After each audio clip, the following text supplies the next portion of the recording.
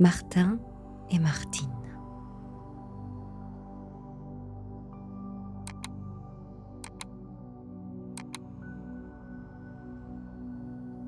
Première partie. Au temps jadis, il y avait, bien loin d'ici, au pays des morts, un petit prince qui était merveilleusement beau. Il était si beau qu'avant sa naissance, on avait prédit que si jamais le roi son père venait à le voir, il en perdrait la vue. Le monarque, qui tenait à ses yeux, fit élever son fils au fond d'un vieux château dans un lieu désert. Mais l'enfant atteignait à peine sa 10e année qu'ennuyé de sa solitude, il trompa la vigilance de ses gardiens et s'échappa. Il fut recueilli par un de ces campénaires qui promènent leur baudet aux 4 coins du monde en criant « marchand de sable » ou « à cerise pour du vieux fer ». Ce campénaire avait une dévotion particulière à Saint-Martin.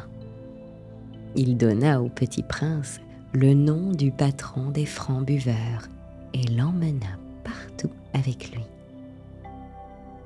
Il voyagea encore quelques années de ce côté, après quoi il fut pris du désir de revenir au pays de la bonne bière et des grandes pintes. Ce n'était point l'affaire du jeune Martin. Le gars trouvait notre ciel trop gris, les gens de chez nous trop rouvelèmes, je veux dire trop vermeils, et il se dépitait de les voir ricaner à l'aspect de sa figure bronzée. Son père adoptif entrait d'ailleurs plus souvent que par le passé dans les chapelles dédiées à son patron. Et quand il avait récité trop de prières, autrement dit, quand il avait bu trop de pintes, il lui arrivait parfois de caresser à coups de fouet les épaules du pauvre petit prince. Cela fit qu'un jour, entre chien et loup, Martin le planta là de vers Cambrai et s'enfuit dans la forêt de Proville. Il marcha jusqu'à nuit close, tant que, rompu de fatigue et mourant de faim, il avisa une maison isolée. Il y cogna et une jeune fille vint lui ouvrir. « Serait-ce un effet de votre bonté, dit-il poliment, de me loger pour cette nuit? Je tombe de faim et de lassitude. »« Comment vous appelez-vous » demanda doucement la jeune fille. « Martin, pour vous servir. »« Comme cela se trouve, moi, je m'appelle Martine. » « Eh bien, ma jolie Martine, ne souffrez point qu'un pauvre abandonné passe la nuit au soleil des loups. »« Je ne suis point jolie, » répondit Martine, « mais j'ai bon cœur et je voudrais vous le prouver. Malheureusement, mon père est un ogre et il va revenir tout à l'heure. » Le garçonnet fit un pas en arrière. Et Martine ajouta vivement « Bah, entrez toujours. Ma mère est charitable et nous verrons à vous cacher. » Martin avait une telle fringale qu'il jugea que le plus pressé était de satisfaire son appétit, quitte à risquer plus tard d'assouvir celui de son hôte. Il entra résolument.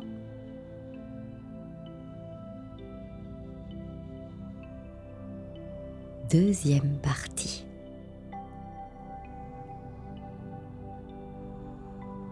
La mère de Martine l'accueillit fort bien, lui donna à souper et lui fit raconter son histoire. Il finissait à peine son récit qu'on entendit heurter violemment à lui. C'était l'ogre qui revenait. Aussitôt, sa femme ouvrit la caisse de l'horloge et Martin s'y blottit. L'ogre se mit à table et mangea la moitié d'un veau qu'il arrosa de 3 grands brocs de bière brune. Quand il en fut au dessert, il flaira à droite, à gauche, et en se tournant vers l'horloge. « Tiens, dit-il, la patraque est arrêtée. »« Ne vous dérangez point, mon père, s'écria Martine. Je vais la remonter à l'instant. » Mais l'ogre était un homme d'ordre. Il se leva et alla ouvrir la caisse. « Oh, fit-il, le joli moricaud, c'est donc cela que je sentais la chair fraîche. » Martine se jeta à son cou. « Mon bon père, épargnez-le, je vous en prie, il est si gentil. » « Il sera mieux encore accommodé au pruneau, » répondit l'ogre. Il saisit son grand couteau et commença de l'aiguiser. « Je vous reconnais bien là, » dit alors sa femme. « Notre fille est tantôt en âge de se marier, et à cause de vos goûts dépravés, personne n'en voudra que le grand Guillaume. Il nous tombe du ciel un fils de roi dont nous pourrions faire un gendre. Mais monsieur n'a rien de plus pressé que de le mettre à la broche. On n'est pas plus mauvais père. » L'ogre, qui, au fond, n'était point un méchant homme, fut sensible à ce reproche.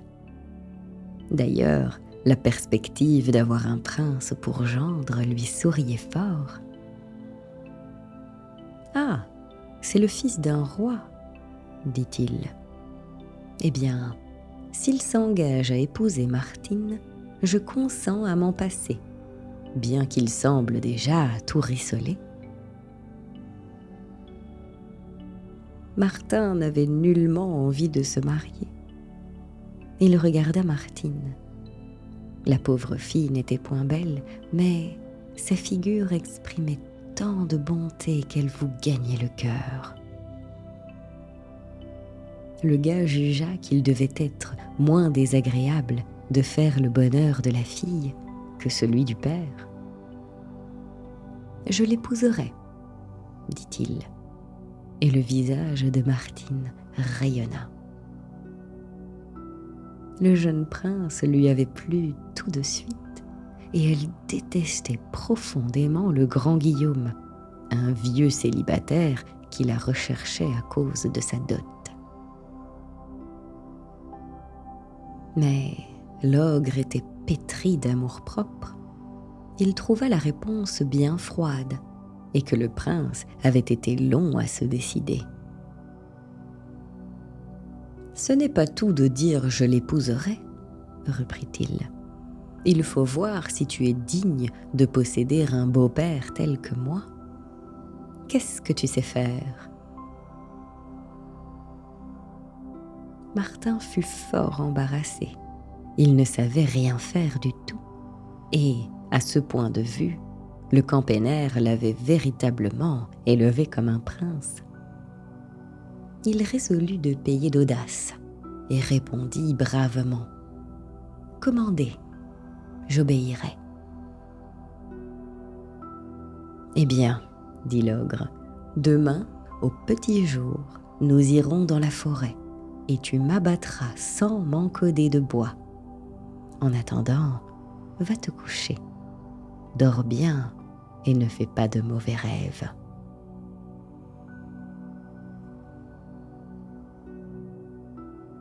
Troisième partie.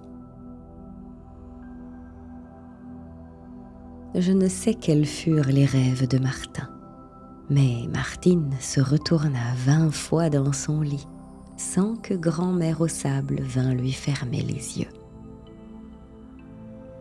Jamais, se disait-elle, le pauvre garçon ne pourra se tirer d'une pareille entreprise. Si encore mon parrain était ici, il nous aiderait à sortir d'embarras.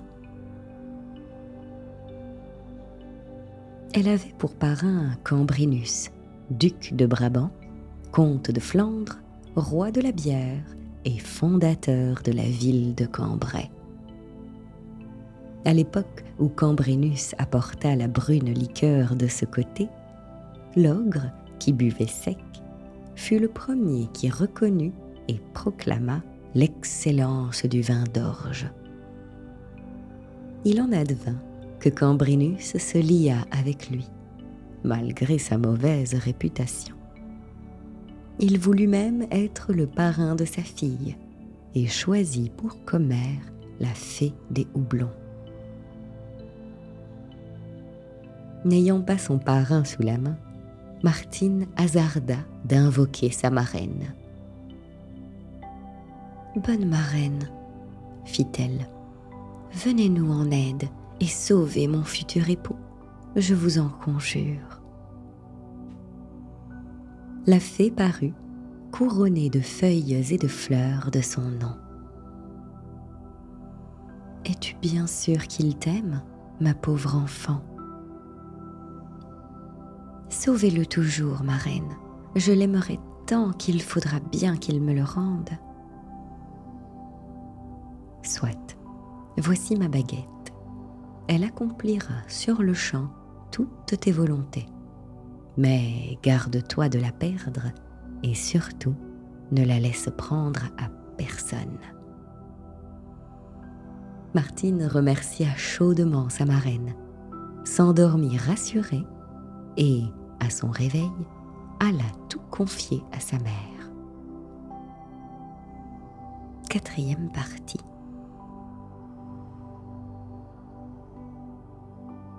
Le lendemain, l'ogre conduisit Martin devant un épais fourré, à 100 pas de la maison, et, l'armant d'une cognée, « À l'œuvre, mon gars, lui dit-il, je te donne 3 heures pour me faire place nette. » Et il le quitta en riant dans sa barbe. Il alluma sa pipe, descendit à la cave, y chargea son épaule d'un baril de bière, se rendit ensuite à la salle à manger, choisit dans le dressoir une pinte de la contenance d'un pot, puis monta à son belvédère pour voir comment allait s'en tirer le pauvre Martin. Martin n'essaya même point de donner le premier coup de cognée. Il songeait à s'enfuir, quand Martine vint le rejoindre en se glissant d'arbre en arbre.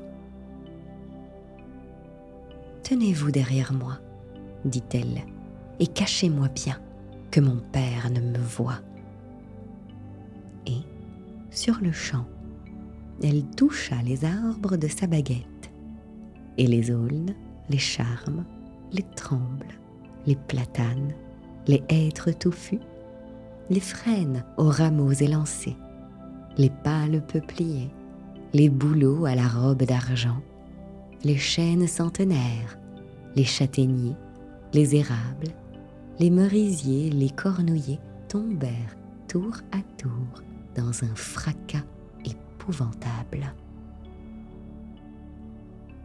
Les oiseaux s'envolaient par bandes en jetant des cris d'effroi, et aussi s'enfuyaient, affolés de peur, les chevreuils, les daims, les cerfs, les renards, les loups et les sangliers.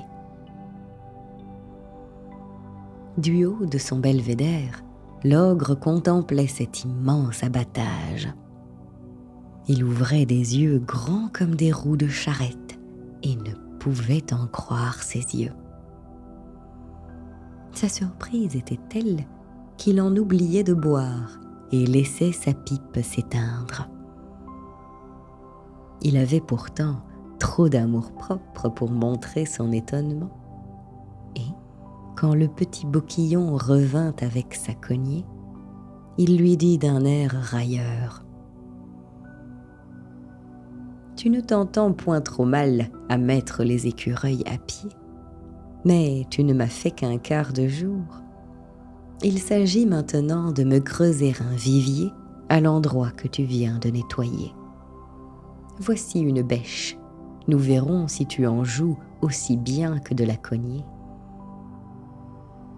Puis, il ajouta en s'adressant à sa fille: « Quant à vous, mademoiselle, vous allez me suivre et vous me direz vos plus belles chansons pour me tenir éveillée pendant que ce beau lapin fera son trou. »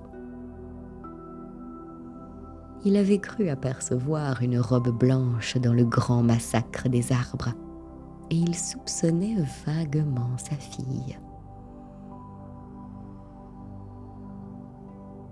5e partie.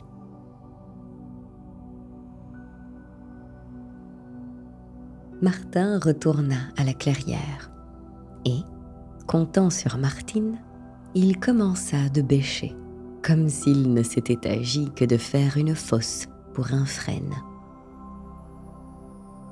Martine chanta d'abord ses chansons les plus gaies, puis, peu à peu, elle ralentit la mesure, tant qu'enfin l'ogre laissa tomber sa pipe à terre, sa tête sur l'épaule, et tomba lui-même dans un profond sommeil. La petite fée accourut alors, légère comme une hirondelle. En quelques coups de baguette, elle déblaya la place, creusa le sol, fit jaillir toutes les sources et remplit le bassin d'une belle nappe d'eau, qui resplendit comme une immense plaque d'acier aux rayons du soleil. L'ogre, à son réveil, en fut tout ébloui. Il descendit en grommelant, et on ne peut plus mortifié. Comme midi venait de sonner, il trouva son monde à table. Il se plaignit de ce que la soupe était trop froide, le rôti brûlé, la bière sur le bas, et chercha tout le temps un prétexte de quereller le pauvre Martin. À la fin, il lui vint une idée. « Quel poisson as-tu mis, dit-il, dans ton vivier ?»« Du poisson ?» Martin, qui n'était pas pêcheur, avait justement oublié de recommander ce point à Martine. Il ne sut que répondre. « Ah, mon gaillard, fit l'ogre, enchanté de le prendre sans verre. On te commande un vivier et tu oublies de l'approvisionner. Tu es tout juste aussi malin qu'une marmotte, toi. » « Il va réparer sa faute, » dit Martine. « Qu'on apporte mon café et ma bouteille de brandevin au belvédère. Nous allons voir ça. » Et l'ogre y monta en se frottant les mains. Sa fille l'y suivit, et c'est à peine si, cette fois, elle eut besoin de dire une seule chanson. Son père s'endormait régulièrement après dîner. Il ne tarda pas à ronfler. En 2 sauts, Martine fut auprès de Martin. Malheureusement, il lui fallut plus de temps pour peupler le vivier. On comprend qu'il est moins facile, même pour la baguette d'une fée, de créer des poissons que de couper des arbres ou de fouir la terre. Longtemps, elle battit l'eau sans faire éclore le moindre barbillon. Enfin, au bout d'1 heure, les carpes dorées, les perches aux nageoires de pourpre, les brochets gloutons, les anguilles roulées en verts anneaux, les goujons, les ablettes, les loches ou guerliches commencèrent de s'y jouer. Martin s'oubliait à les regarder, et Martine à regarder Martin, quand, tout à coup, « Ah, je vous y prends, coquin !» cria une voix formidable, la voix de l'ogre qui était arrivé à pas de loup. Il les saisit chacun par une oreille et les ramena à la maison. « Donne-moi mon couteau, dit-il à sa femme, que j'habille tout de suite ce jeune coq. » Sa femme vit qu'il ne fallait point le heurter de front. « Vous feriez bien mieux, répondit-elle, d'attendre jusqu'à demain. C'est dimanche la Ducasse, et nous avons à dîner 2 ogres de vos amis. On n'a pas tous les jours un prince à se mettre sous la dent. Au fait, ce sera vraiment ce qui s'appelle un morceau de roi. » Et il le serra dans son garde-manger. Je veux dire qu'il enferma Martin dans une chambre tout au haut de la maison.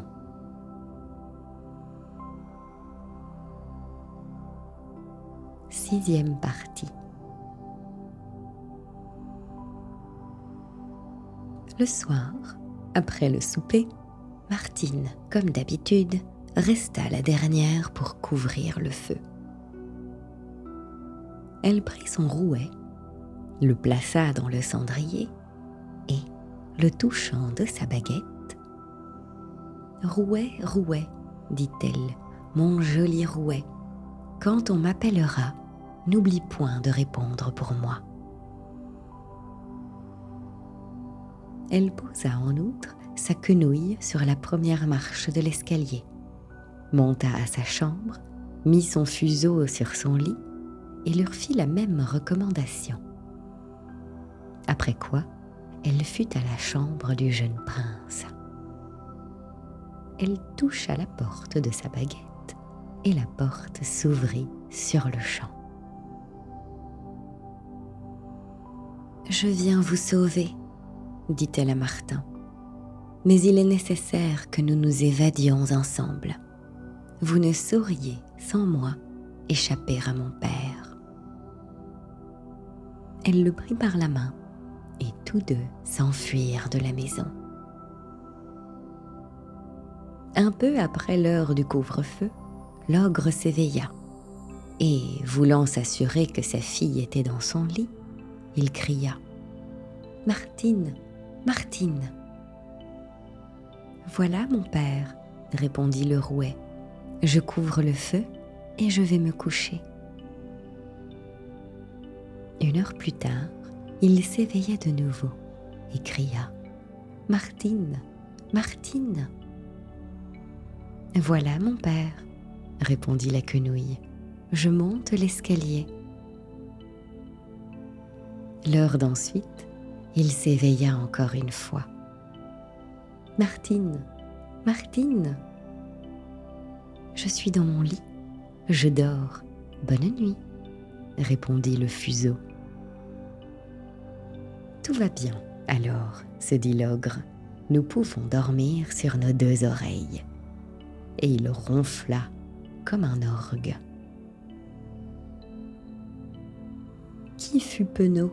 Ce fut le mangeur d'enfants, lorsqu'il vit, le lendemain matin, que sa fille avait pris la poudre d'escampette avec le morceau de roi qu'il destinait à sa table. Vite, il commande à sa femme de lui apporter ses bottes de 7 lieues et se met à la poursuite des fugitifs. Ils avaient fait beaucoup de chemin, mais les bottes de 7 lieues vont d'un tel pas que, bien qu'il eût perdu du temps à chercher leurs traces, l'ogre les rejoignit bientôt. Martine le vit venir de loin, et, au détour de la route, d'un coup de sa baguette, elle changea Martin en chapelle. Elle-même revêtit la figure d'une de ces fillettes qui, aux fêtes carillonnées, dressent de petits autels au coin des rues, et poursuivent les gens, un plateau à la main, en criant « Pour l'autel de la Vierge, pour l'autel de la Vierge ». « Tu n'as pas vu passer un jeune garçon et une jeune fille ?» interrogea le voyageur. « Pour l'autel de la Vierge, pour l'autel de la Vierge », fit la fillette. « Je te demande si tu as vu passer un jeune gars et une jeune fille. »« Pour l'autel de la Vierge, pour l'autel de la Vierge. »« Au diable, je n'ai rien à donner !» gronda l'ogre impatienté. Il continua sa route, battit vainement les environs et finit par reprendre le chemin de sa maison. Sa femme, qui s'attendait à le voir revenir bredouille, ne fut point fâchée de se moquer de lui un brin. « Tu ne les as point rencontrés ?» lui demanda-t-elle. « J'avais bien cru les apercevoir, mais ils ont disparu au tournant d'une route, et je n'ai plus trouvé qu'une chapelle où une garcette me demanda l'aumône. »« Que tu es bête, mon homme ! Parbleu, la chapelle, c'était le petit prince, et la fillette était ta fille. »« J'y retourne, » s'écria l'ogre, « et si je les attrape, je jure Dieu que je fricasse l'un et que je marie l'autre au grand Guillaume. Et ce ne sera pas la moins punie des deux. » Il repartit et ne revit point la chapelle. Mais plus loin, il rencontra un magnifique rosier qui portait une belle rose blanche. Il se baissa pour l'accueillir et la rapporter à sa ménagère, quand il réfléchit que la fleur aurait le temps de se faner et que mieux valait la prendre en repassant. Il voyagea longtemps, sans découvrir les fugitifs. Enfin, las de courir, il revint sur ses pas et ne pensa plus à la rose. Il ne s'en souvint qu'en contant la chose à sa moitié. « C'est trop fort, lui dit-elle en lui riant au nez. Quoi, tu ne t'es point avisé que le rosier, c'était Martin, et que la rose était Martine ? » Je les attraperai, fit l'ogre, quand je devrais arracher tous les rosiers à 100 lieues à la ronde.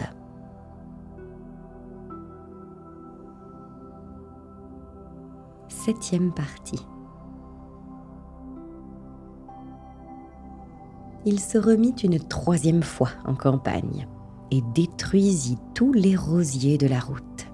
Mais déjà, les fugitifs étaient revenus à leur première forme.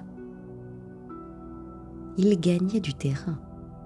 Pourtant, leur persécuteur arriva presque aussi vite qu'eux au bord d'un grand lac. Martine n'eut que le temps de changer Martin en bateau et elle-même en batelière. « Est-ce que vous n'avez pas vu par ici un jeune homme à la peau brune et une jeune fille vêtue de blanc ?» demanda l'ogre. « Si fait, » répondit la batelière. « Ils ont suivi quelque temps le bord.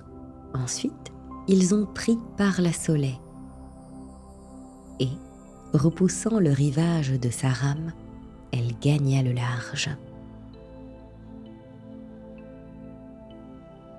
L'ogre enfila le chemin qu'on lui indiquait et n'y trouva personne. Le soir tombait et notre homme était outré de fatigue. Il retourna chez lui par Cambrai et s'arrêta au grand Saint-Hubert pour boire une pinte et jouer une petite partie de cartes avec son compère Cambrinus. On a beau être père, on n'en est pas moins homme, et un homme rangé, ne se couche point sans avoir vidé sa demi-douzaine de canettes. L'ogre en buvait 40, c'était son ordinaire. En trinquant, il conta sa mésaventure à son compère, qui le consola de son mieux. « Ne te fais pas de bile, lui dit-il. Ma filleule ramènera un jour ou l'autre son petit prince par le bout du nez. » Tu crois? Parbleu, c'est ta faute aussi. Pourquoi as-tu la mauvaise habitude de manger les moutards? Sans ce malheureux défaut, il y a longtemps que je t'aurais fait une proposition. Laquelle? Voici, fieu. Ma bonne ville de Cambrai est en pleine prospérité et peut se passer de mes services. J'ai donné aux camberlots la bière et le carillon. Rien ne manque à leur félicité. Et c'est pourquoi j'ai envie d'aller planter mes choux à Fresnes, mon pays natal. Pour lors, il me faudrait ici un brave homme qui pût me remplacer en qualité de bourgmestre. L'ogre avait toujours rêvé les honneurs. Il vit tout de suite où voulait en venir son compère et fut si flatté dans son amour-propre qu'il en oublia complètement les fugitifs. « Et tu as songé à moi ?» dit-il. « Eh bien oui, mais le diable, c'est ta passion pour la chair fraîche. On n'osera plus se marier, et cela nuira à la population.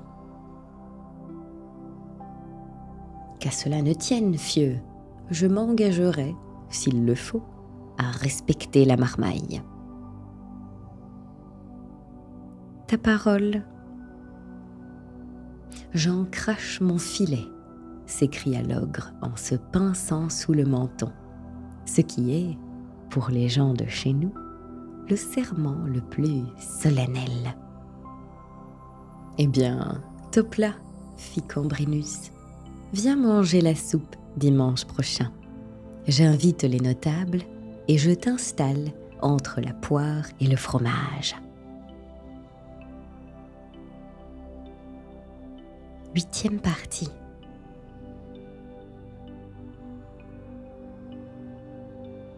L'ogre ne tarda point à faire un excellent bourgmestre. Sa méthode était toute simple.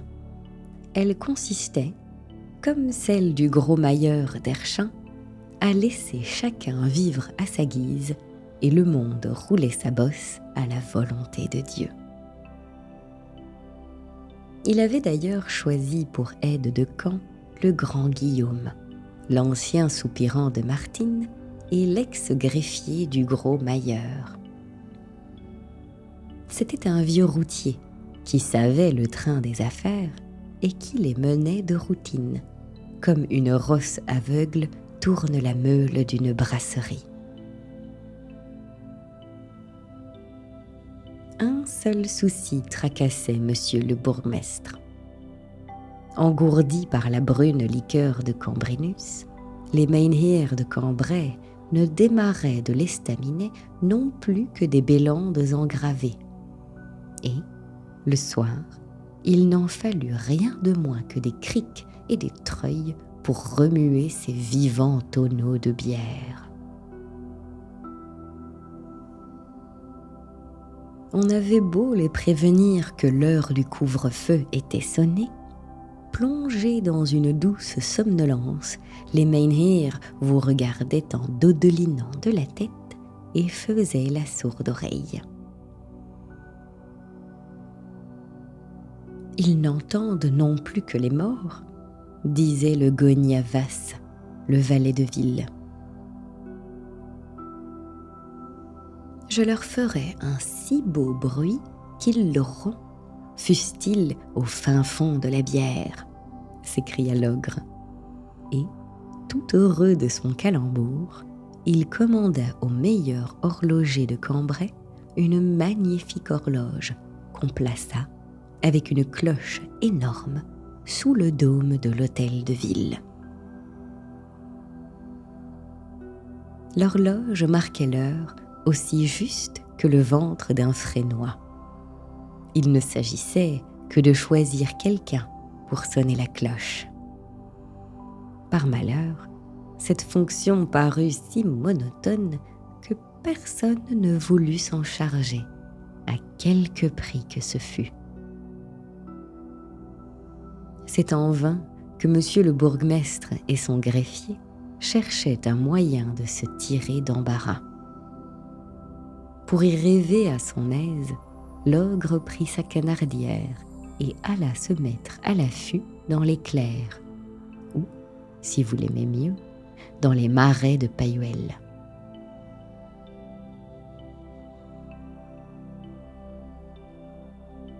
Neuvième partie.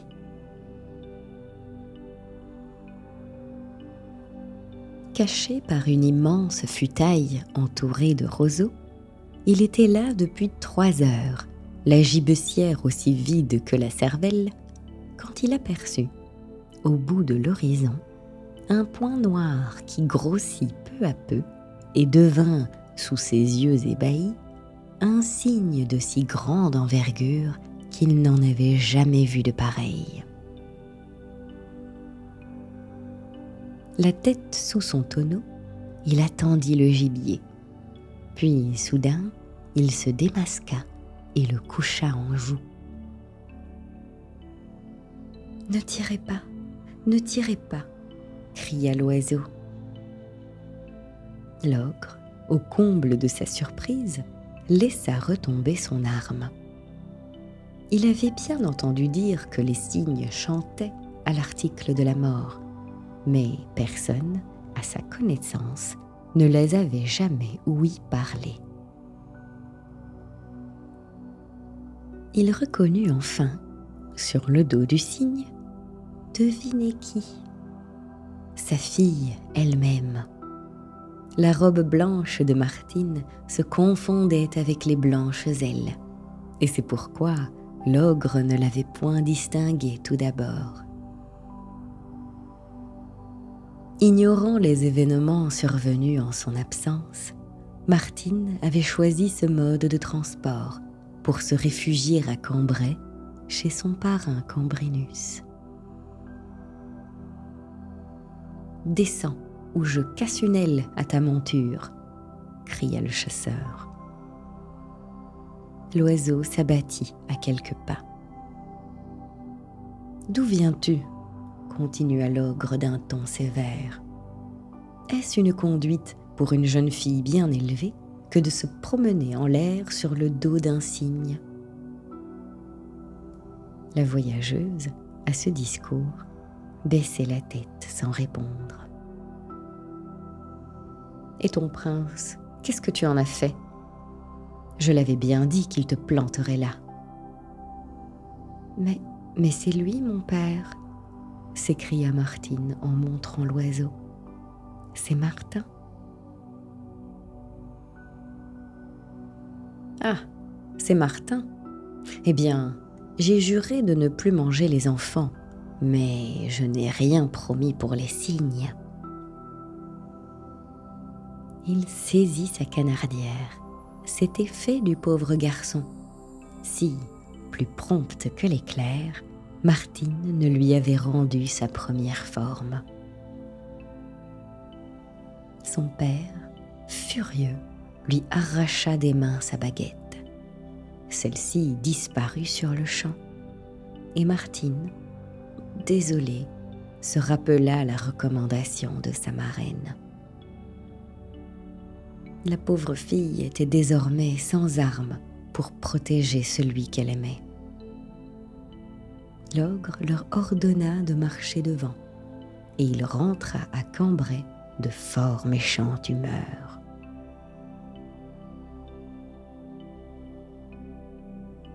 Dixième partie.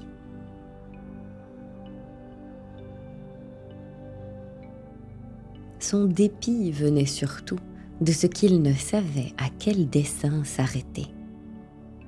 Un père sensé n'eût point balancé une minute il eût marié au plus vite les coupables. Mais l'ogre n'était pas un homme à pardonner le tour que lui avait joué sa fille. Ils rencontrèrent sur la place le grand Guillaume qui bâillait aux corneilles, en quête d'une idée.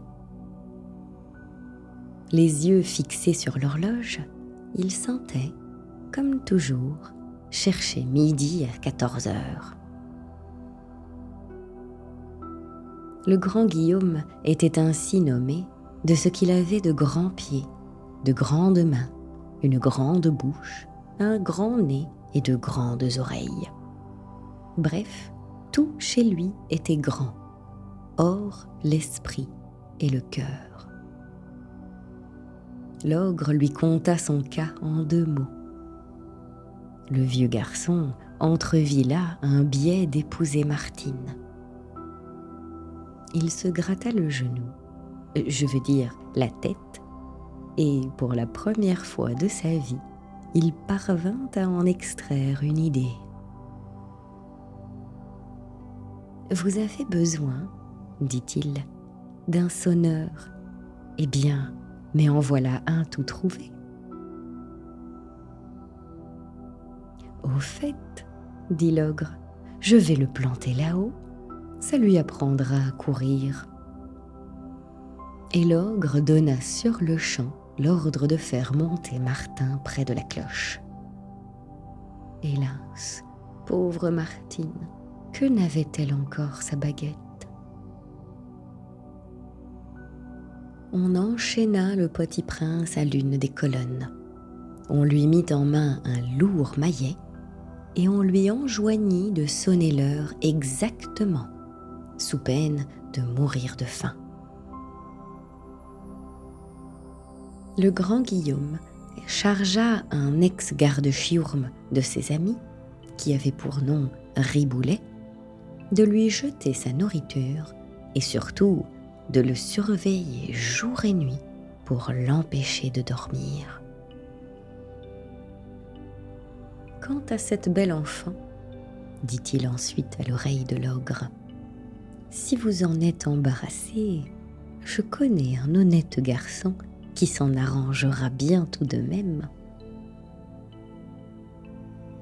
Au clin d'œil que lui fit son greffier, le bourgmestre comprit de qui l'honnête garçon entendait parler, et il en fut humilié jusqu'au fond de l'âme.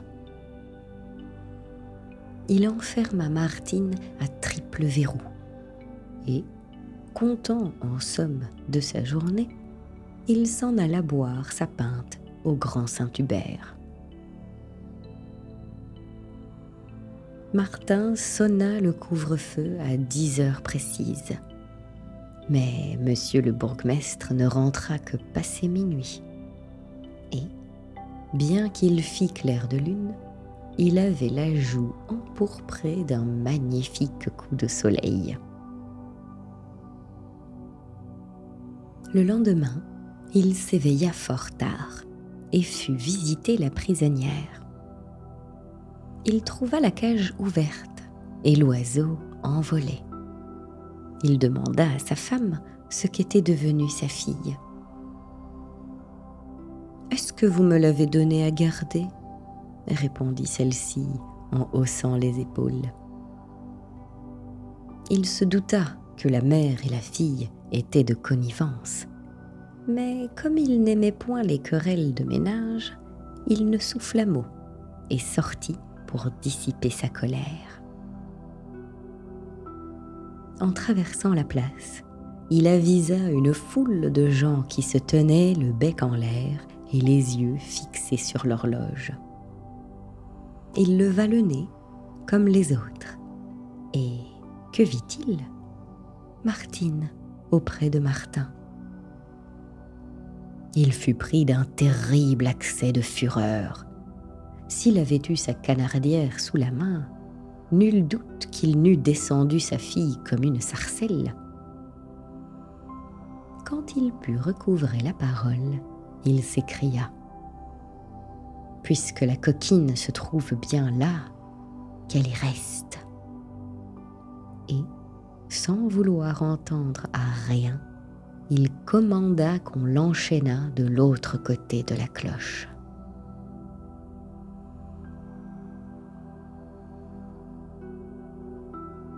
Onzième partie. Martin et Martine passèrent une année ainsi, exposés à toutes les injures de l'air. Sous les feux du soleil, le visage de la jeune fille finit par devenir presque aussi brun que celui de son compagnon.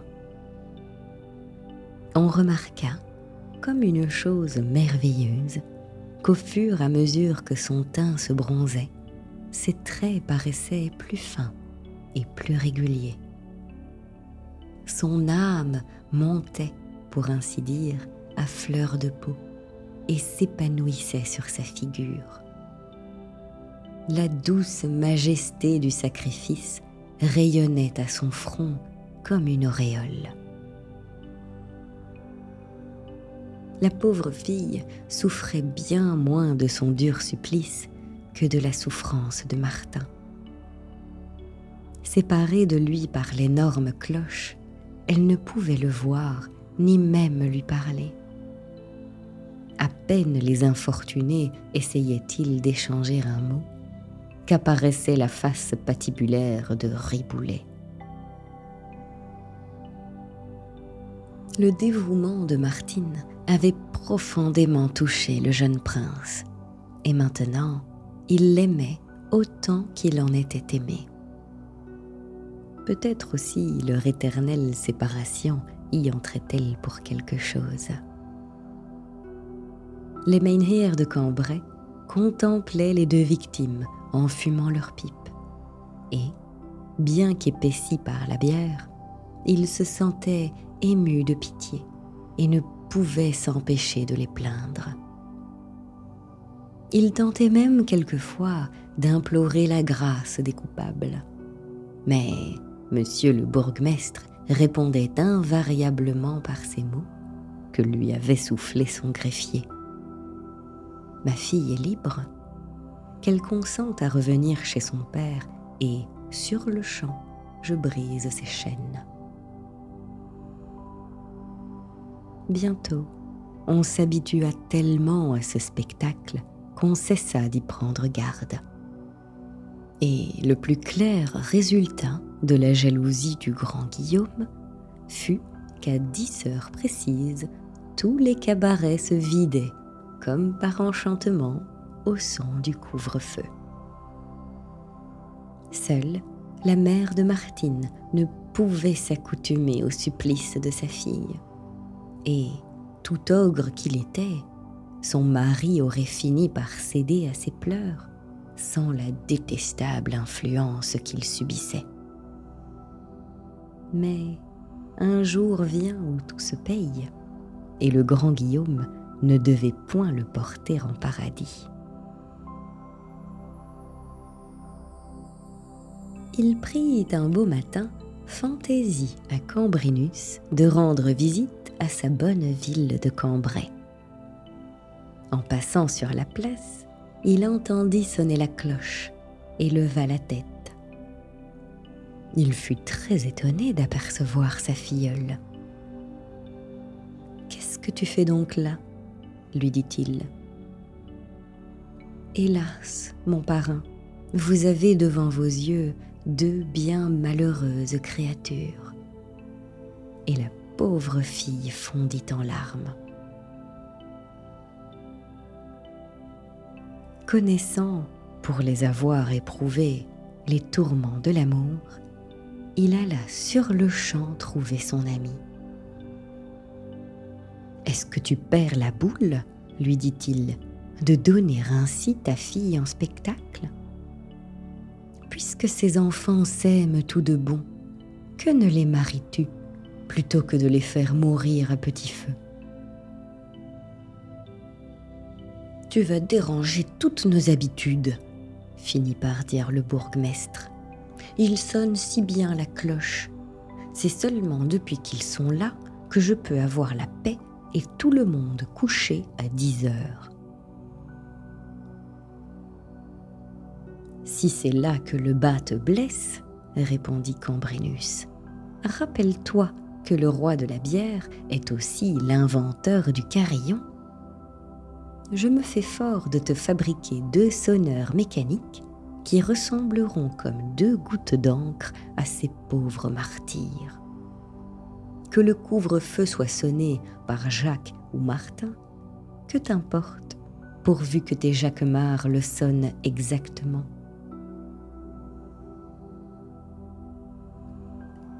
Mais que dira le grand Guillaume, dit l'ogre. Qui ça, ton grand niquedoule de greffier? Il n'en a que trop dit. Et d'ailleurs, il radote. Le mailleur d'Erchin l'avait bien jugé. Décidément, il n'est plus bon qu'à mettre aux vieux hommes. Et il mit aux vieux hommes le grand Guillaume et son ami Riboulet. Ils y sont toujours.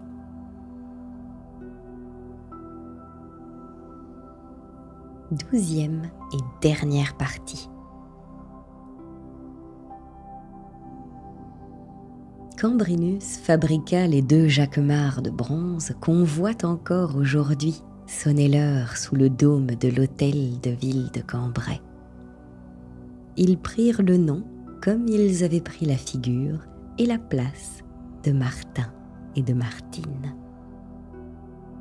Le jour même où on les installa, leurs prédécesseurs se marièrent en grande pompe et prouvèrent ainsi que, malgré la vanité et la jalousie des sots, l'esprit et la confiance trouvent parfois ici-bas leur récompense. On fit un superbe festin que présidèrent le roi de la bière et la fée des houblons. En souvenir de son ancien métier, Martin y invita les campagnards de Quevaucamp, Grand-Glise, Stambruge et autres lieux. Ils y furent tous à baudet et superbement culottés de velours veille-bouteille. Les gens de Cambrai racontent d'une autre façon l'histoire de Martin et de Martine. Cela vient de ce que les Cambraisiens sont férus du cerveau et qu'ils ont perdu la mémoire du passé. Et c'est pourquoi on dit en commun proverbe que tous les Camberlots ont reçu de Martin un coup de marteau.